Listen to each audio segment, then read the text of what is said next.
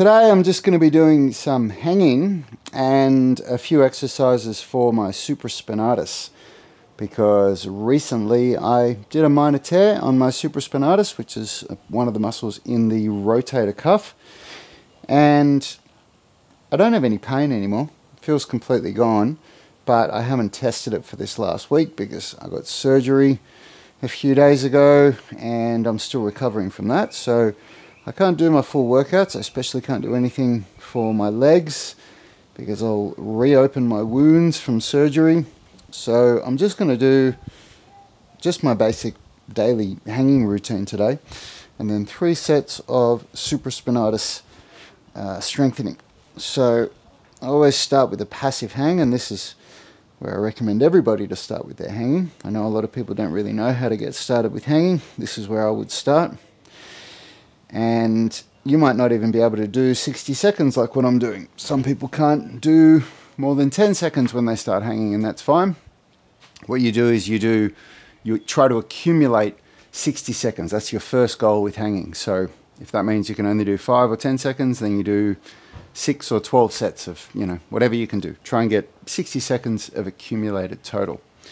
And once you can do that, then you can start playing around with active and passive hanging. So that's where, when you're hanging, you pull into active, into depression with your scapula, and then you go passive again. And those transitions will really help strengthen the lats and the scapular stabilizers. That's a really good place to move to. And then you can start moving into some single arm stuff, which is what I'm about to do now. Ooh, and as I talk, I can still feel just how spaced out I am from these pain meds. It's crazy. So you have to excuse me. I'm a little bit all over the shop. So I'll do some single arm hanging transitions now. All right. So this is a lot harder than passive hanging, doing it with one arm like this. And I've done a lot of work to be able to get to this point where I can do this. I think a big mistake that people make with looking for workout ideas on YouTube is, more often than not, you're watching somebody who has a lot of experience with what they're doing, and when you try to copy, what they're doing in their workout, you can't see the process of what they did to get to where they are. So I did a lot to be able to do this, to be able to do these single arm active and passive hanging transitions, and I'm very happy that I did it because it's made my shoulders very strong and capable. Hanging's so good for you. It's really, really good for shoulder flexibility. It's also incredible for grip strength. And then when you start doing your active and passive hanging like what I'm doing here, it's really, really good for shoulder strength as well. So it's quite weird for me right now. I'm feeling like this balance between just being spaced out and dizzy and having to get down and just getting through it. But I really wanted to just do something, because otherwise I would have just been sitting on my butt doing no movement at all today, and I don't like doing that. I believe that some is always better than none, and there's always something that you can do. And to make the dizziness even worse, someone very nearby me is smoking marijuana, and I can smell it very strong. So that's probably making me even more dizzy. It's blowing through the air from the next door neighbours. All right.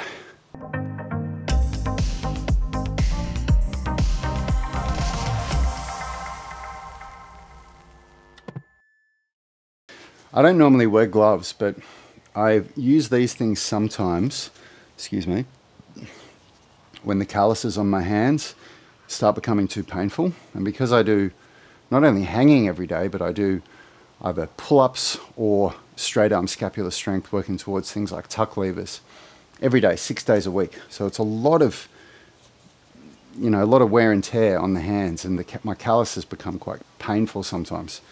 And so I just use these sometimes just for my passive hanging, because it's just one part of all the hanging that I do that doesn't put so much load on my hands, and that works well. So I definitely don't recommend using these all the time, because you're only as strong as your weakest link, and if if you always wear gloves, because your skin is the weak link and that's what's preventing you from being able to lift more or do more reps or whatever, then that always remains weak because you're protecting it.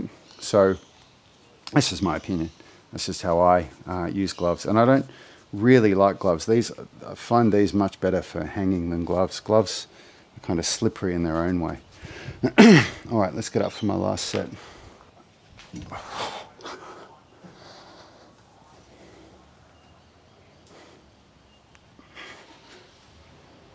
This is the hardest one.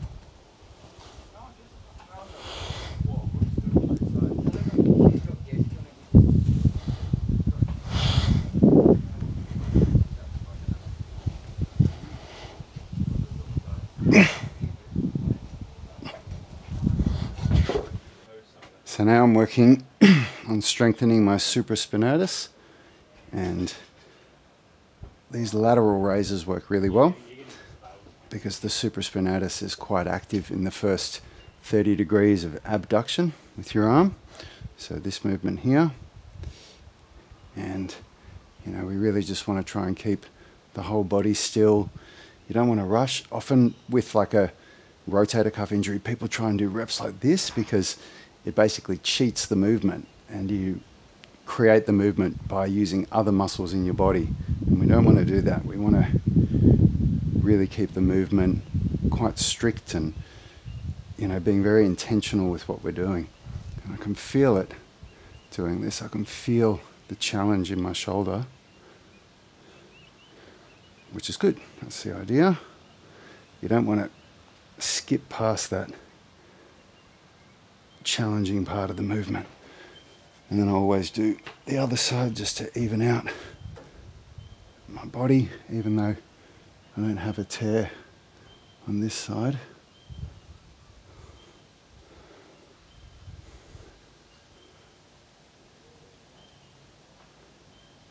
So this is the kind of thing, like there's a few ways that you could use this. You could do 1 or 2 sets of something like this at the start of your workout to engage the muscles and to switch on the neuromuscular link to make sure that your body is using the supraspinatus, the rotator cuff, properly, because it kind of goes into like lockdown mode after a rotator cuff tear to try and protect itself. So you could just do 1 or 2 sets of these at the start of your workout where you do lower reps. You'd only do like 8 to 12 reps. Or you can do what I'm doing, which is where you do 3 sets at the end of your workout, just to, you know, get those muscles and give them a bit of volume. And it's always going to depend on how bad your injury is. Everybody's injury is different, and you know, your experience, your preparation, where your body was at when you got injured, the kinds of food that you're eating, that, you know, the state of chronic inflammation that you're in is all going to affect how you respond to exercise like this. And, you know, that's why we all need our own customized approach to it. It can be similar to somebody else's, but often it needs to be something that's a bit specific to what you're going through.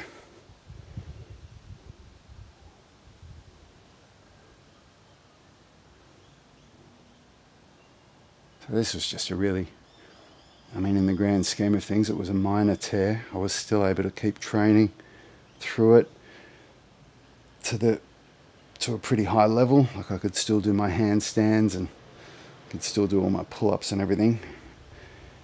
And I'm right at the end of what I would call a rehabilitation phase. But because I'm in a state of recovery from surgery, this is just a good thing to do. Keep me moving, keep me doing something that's working towards my goals, but without, you know, doing anything that's going to reopen my wounds. Man, these pain meds that I'm on have made me so dizzy, and I'm really looking forward to getting past the next couple of days where I don't need this stuff anymore.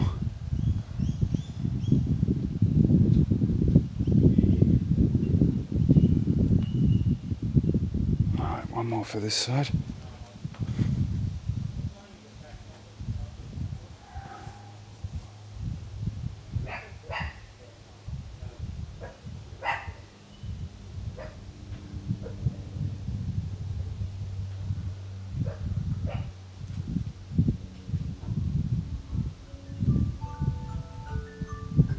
That's my alarm telling me to go and pick up my son from school, so I'll see you in tomorrow's workout.